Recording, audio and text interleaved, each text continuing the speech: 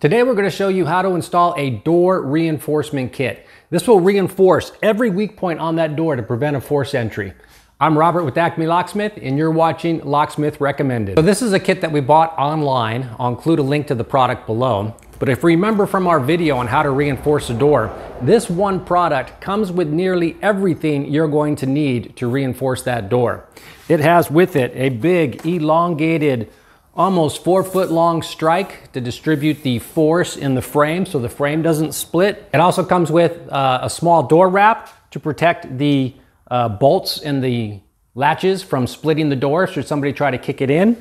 And it also comes with some hinge guards to protect the hinge side of the door from being damaged. So it's a great product. We're going to show you how to install it. About the only prep you need to do before installing this kit is to make sure that the gap between your door and your frame is wide enough so that the elongated strike and the door wrap will fit together.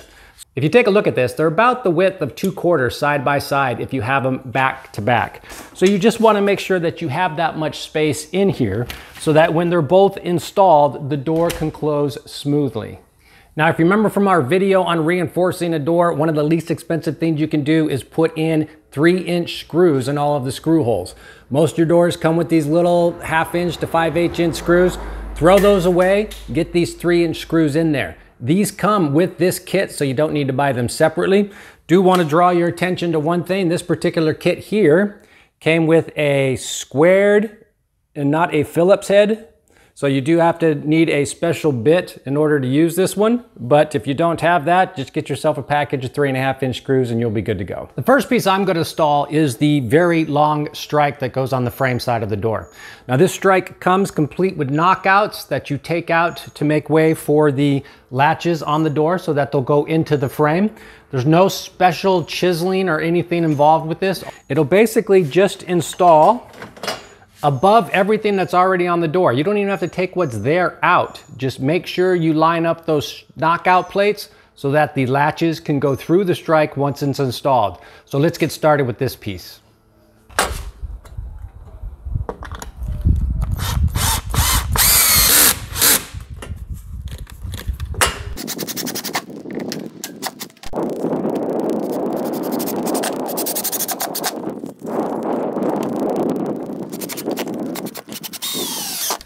After I get a few of the screws in, I like to test just to make sure that the door will close.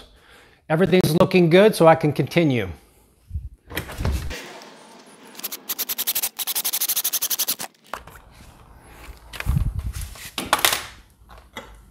Once I've got it all screwed in, I can now knock out these little knock plates that I have,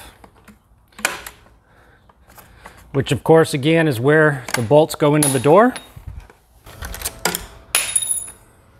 So with the little plates knocked out, I can test the door, make sure everything's latching good, throwing good. So I'm all set there, and now I can move on to the little door wraps. These little door wraps are real easy to install as well. You basically just put them above your existing plate, and then you can just drill 2 holes right in, and they go right on.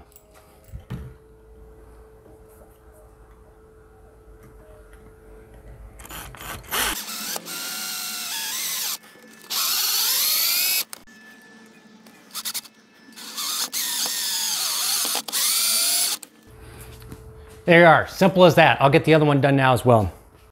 So here is the strike plate installed with the cutout. Also down here with the cutout for the bottom latch. My locks were installed quite a ways apart. And then of course, both of these are installed onto the door now. And I just verify proper operation. Door closes, everything locks. We are good to go. And now I'm ready to install the hinge guards. Okay. So here's the hinge of my door. Now this is the only part of this whole installation that's just a little bit tricky. What we're gonna do is we're gonna remove these 2 center screws, and then this hinge guard has 2 basically slots that are gonna line up to that. Now I should note that I had actually put in some larger screws in this already. So this first screw that I'm pulling out, there's your standard size screw holding in your door.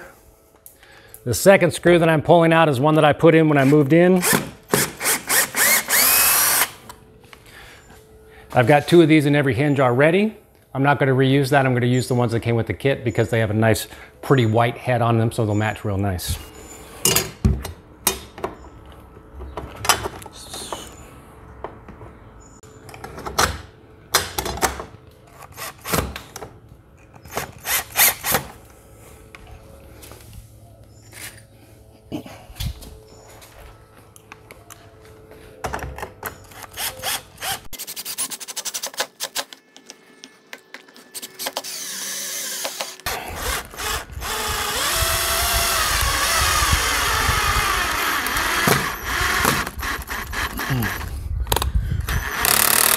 So one of the things I haven't been doing, in particular when I'm putting in these screws, is I didn't pre-drill any pilot holes.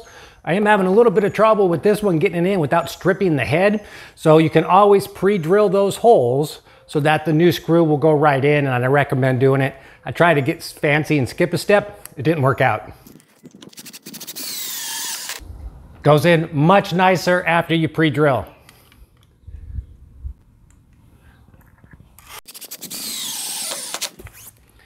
All right, now that hinge protector is all done. Let me give you a better look at it here. There you go, all on, and now all I have left to do is the bottom one. All right, so that's it for the door. There are the hinge guards installed, and the bottom one, which I also put on. Latch guard is installed. Door edge protectors are installed. Door closes, latches, and everything's taken care of. All right, so I'm done with the installation. That complete installation took me about 15 minutes out in the hot Arizona sun. I don't recommend you do this when the sun is beating on the door like it was on this one. Whew, it's hot.